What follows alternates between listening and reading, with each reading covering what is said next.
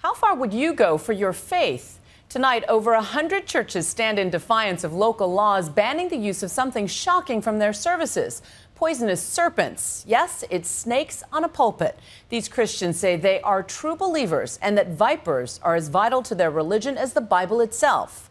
The tradition dates back more than a century, but lawmakers aren't so sure it should survive. I headed down south for our series, Faith Matters. What Pastor Jamie Coots is doing with this poisonous snake is either a Christian ritual or criminal conduct, depending on who you ask.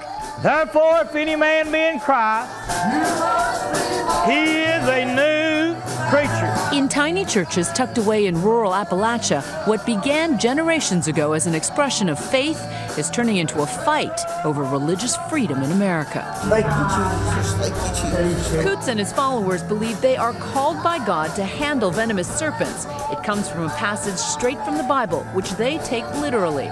They pick up serpents, and if they drink any deadly poison, it will not hurt them. In this small church of fervent believers, we saw the pastors lay hands in healing prayer and dance with collective adrenaline.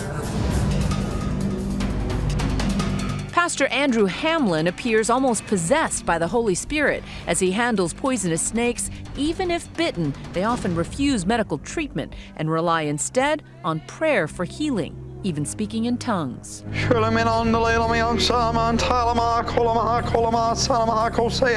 the cottonmouth at?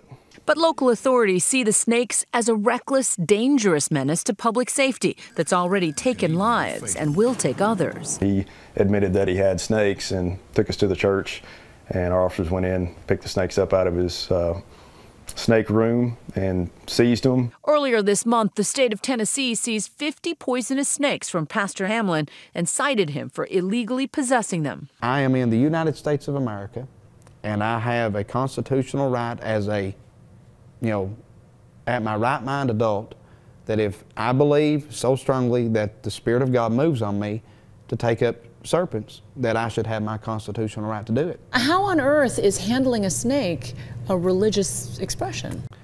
Just the same way, to me, taking up serpents in our religious ceremonies is just like the Catholic who use wine in their communion on Sundays.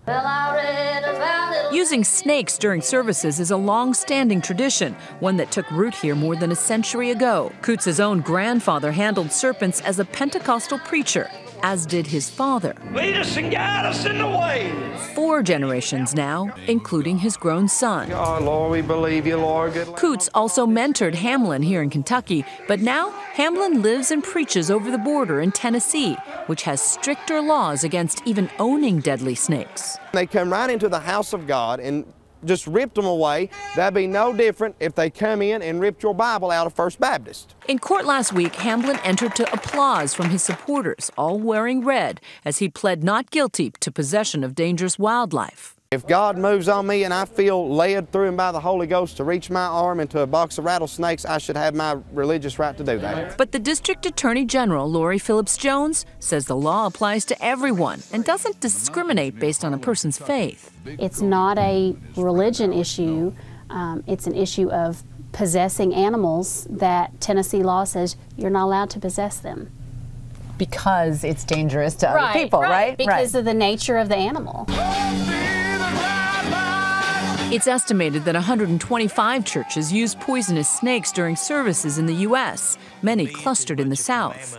Both preachers offered a rare glimpse inside this extreme branch of the Pentecostal tradition for the Nat Geo show Snake Salvation.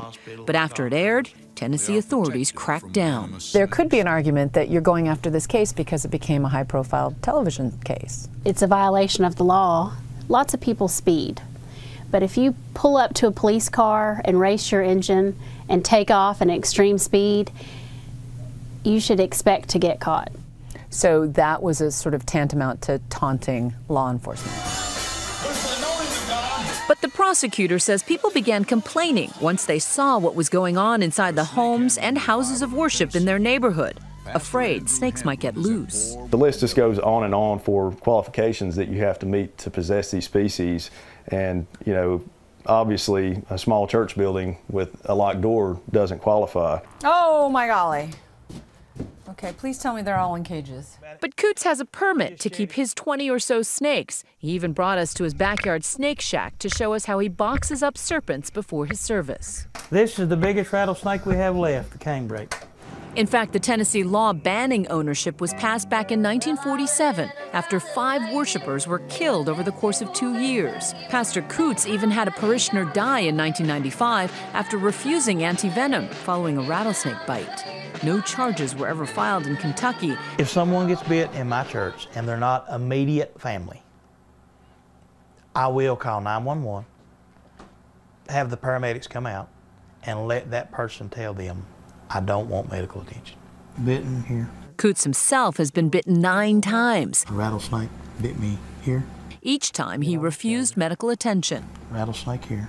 The worst time, Coots says, was when a timber rattler bit his middle finger. It was the most pain I guess I've ever felt in my life during the time that it was rotting, and I knew something was going on. I just didn't know what for the first month. That much of the bone was exposed before it broke off. That's crazy. Not so much as a Advil. No. Not so much as a aspirin. No. Why keep it? My wife told me when this broke off in the yard, she said, I want to keep this. I said, why? She said, I want to keep that. I said, why? She said, I'll always have a piece of you no matter where you go.